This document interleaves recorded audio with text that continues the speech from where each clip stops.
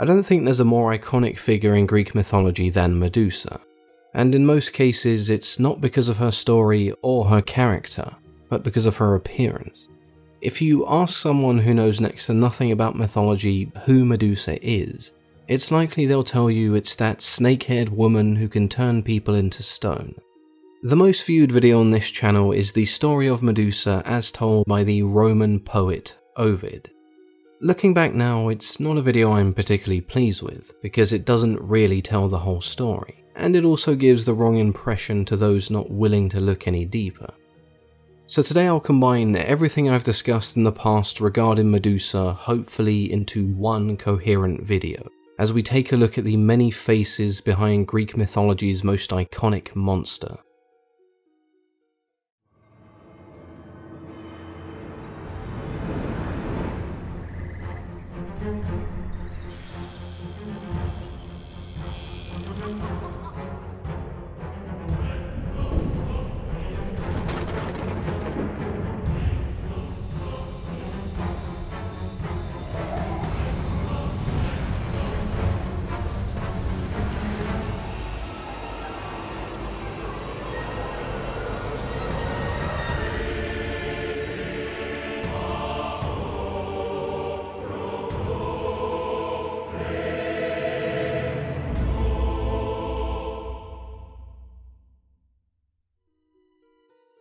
Before we begin, you need to forget everything you think you know.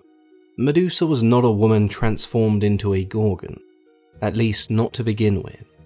What's important to note is that the Gorgon has appeared all throughout Greek mythology, potentially stretching as far back as 6000 BC, so their appearance and meaning has gone through several changes.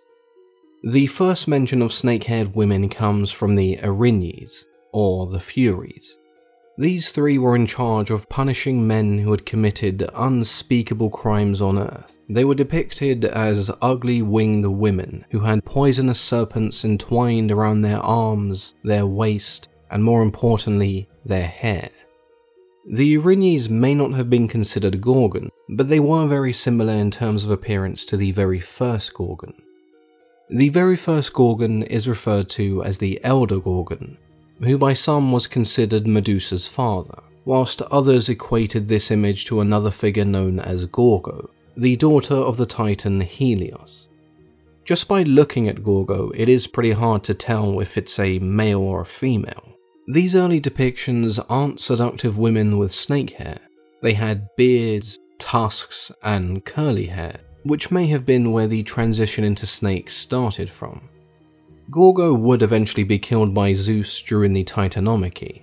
At this point in time, the Gorgons had no real purpose, and Medusa certainly wasn't mentioned by name. These bearded women continued appearing until they were established as the protectors of oracles. Their appearance slightly changed, however. They now had scales for skin, sharp claws, wings, and locks of hair entwined with snakes. A mix between the Erinyes and a harpy. We then begin to hear about the Gorgons in literature around the 8th century BC, with Homer's Iliad. Here Homer refers to the Aegis, which was a shield commonly associated with Zeus and Athena, encrusted with the head of a Gorgon. The protective figure of the oracles now also featured in myths around Zeus and Athena. It's also not that strange for many cultures to ward off evil with something even more terrifying. Before Homer's Iliad, all we had recorded about Gorgons came from pottery and sculptures, so the 8th century BC onwards marks when the Gorgons began to develop as characters and in terms of story. In Homer's next piece, the Odyssey, the Gorgon is mentioned once again, but this time as an awful monster. By the way it's written, it appears Homer believed there was only one Gorgon. The 7th century BC is where the story starts to become more familiar. In his Theogony, Hesiod states that there are 3 Gorgons, the daughters of the primordial sea deities Ceto and Phorcys. This is also one of the first times they're mentioned by name. Steno the Mighty, Euryale of the Wide Sea, and Medusa, the Queen. Of these 3 sisters, Medusa is the only one described as mortal, but it's unclear if she was mortal as in she looked different from her sisters, or mortal as in she would age. Sculptures and vases of this time would suggest all three were seen having a monstrous form. In 490 BC, the poet Pindarus referred to Medusa as fair-cheeked Medusa. Several hundred years on from Homer and Hesiod's work, Medusa, unlike her sisters, began to be shown as beautiful as well as terrifying.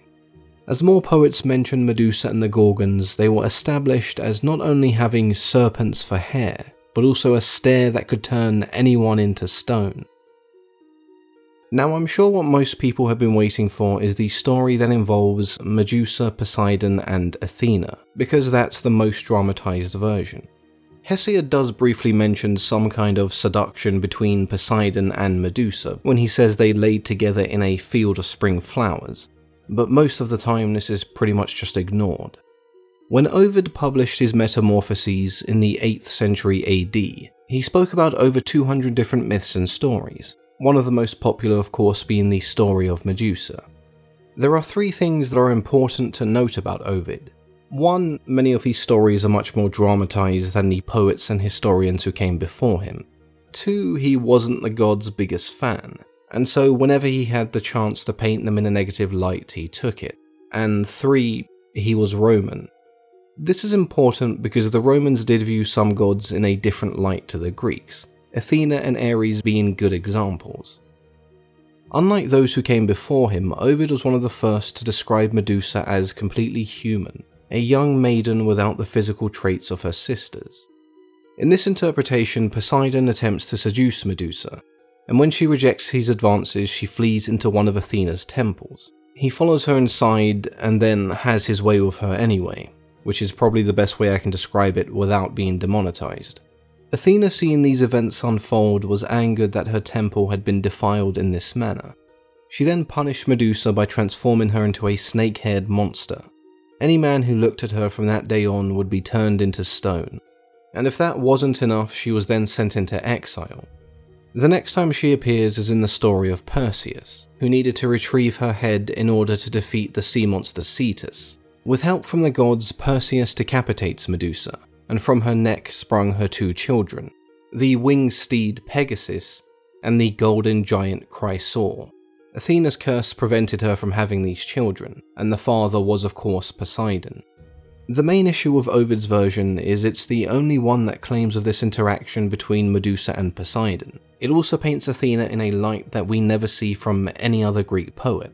Poseidon or Neptune's actions are not out of the norm for him, but here there are mentions of Athena being jealous of Medusa's beauty, as well as being petty and fairly irrational, which is something we see again in Ovid's story involving Athena and Arachne.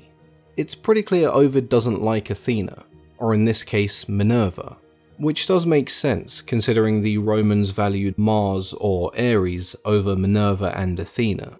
Everything prior to Ovid's story points towards Athena being one of, if not the most, level-headed, rational and respected deities in the Greek pantheon, which honestly at times isn't very difficult, but she still was. I guess you could say as somewhat of a retaliation to Ovid's story, the Greeks adapted the ending. Athena instead transforms Medusa into a Gorgon as a way of protecting herself. She couldn't continuously watch over her, so as a Gorgon, no man could ever harm her again. There are some stories from Greek sources where Athena did punish Medusa. In one of these, Medusa compared her beauty to the gods, and we all know how hubris goes. In this case, the transformation was to teach her a lesson. If you're going to disrespect others based on your own beauty, especially the gods, they can easily take it away. You also have variations of this story where Medusa slept with Poseidon in Athena's temple for her own personal gain, so again the punishment here makes more sense. It's no coincidence that the original Medusa video blew up shortly after high-profile cases of sexual assault were thrust into the mainstream media. I honestly don't know if people genuinely believed Medusa's case was more than a fictional story, or whether the idea of a woman being sexually assaulted and then blamed is something that resonated with those who had been through a similar experience. Either way, I'm not here to tell you that you're wrong if Ovid's version is the story that you most relate to, but if the only thing you take away is that Medusa was a victim treated unfairly, then you miss out on so much. If you go by Ovid's version, then even in her own story, Medusa has no importance. There's nothing really positive to take away from this story, and that does belittle what she and the Gorgon have symbolized throughout history. The Gorgon-born Medusa we mentioned earlier was a symbol of protection. Her face appeared on amulets known as the Gorgonian, which kept away evil spirits. In later years, her face was even painted on the front of women's shelters, to let them know these were places where they could feel safe. Even in death, her head was used by Perseus to defeat Cetus and save Andromeda. After Medusa's death, Athena took her head and placed it on the Aegis, the ultimate sign of protection and power. The reason I wanted to title this video The Many Faces of Medusa is not only because her change in appearance literally means she has many different faces, but because there are many different sides to her.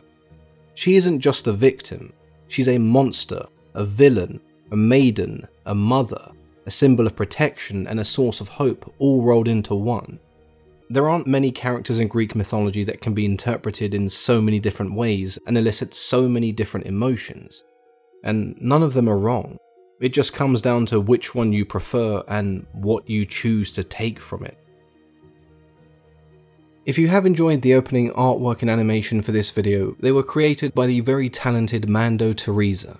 If you would like to see the process behind creating these Gorgon paintings, I'll leave a link to her video and YouTube channel along with her other socials, so you guys can head over there and show her the appreciation she deserves. As always, I've been your host, Mythology and Fiction Explained.